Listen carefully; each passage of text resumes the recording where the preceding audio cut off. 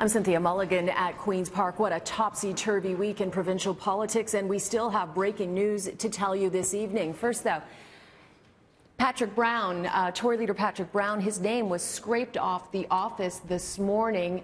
A few hours later, his interim replacement was announced, Vic Fideli. Now, caucus was hoping he would carry the party through the next election just in June, but moments ago, the executive of the party announced it was overruling that, and there is going to be a leadership convention before June.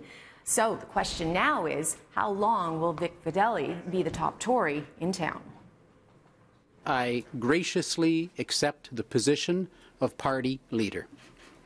This is a challenge and a journey that I will not take lightly. Minutes after Vic Fideli is declared interim leader of the PC party, he can't stop smiling. Fabulous. Caucus spent 3.5 hours deciding who would replace former leader Patrick Brown, who resigned early yesterday morning after 2 women came forward with allegations of sexual misconduct. It didn't take Fideli long to take a stand on his predecessor. Like each one of you, I was disgusted to first hear of the allegations. I am asking Mr. Brown to take a leave of absence from the Ontario PC caucus while he has a chance to defend himself. Brown's name was scraped off the door of his former office this morning at Queen's Park. There has been no word from him since he ran from the media at Queen's Park Wednesday night.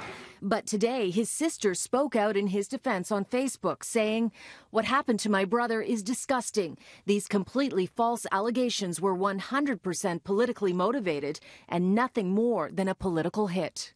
We need to focus immediately on Kathleen Wynne and the Liberals. There's no time to waste.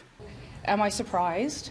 No, I'm not. And there are still troubling questions about how much the party knew and when.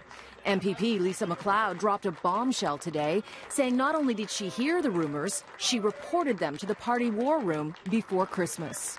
Do you think your party had greater responsibility to investigate these rumors?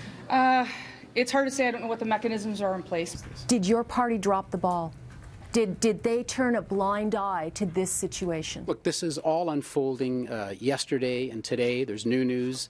I believe that that the women have every right to come forward, and I believe that Patrick now has an opportunity to step aside.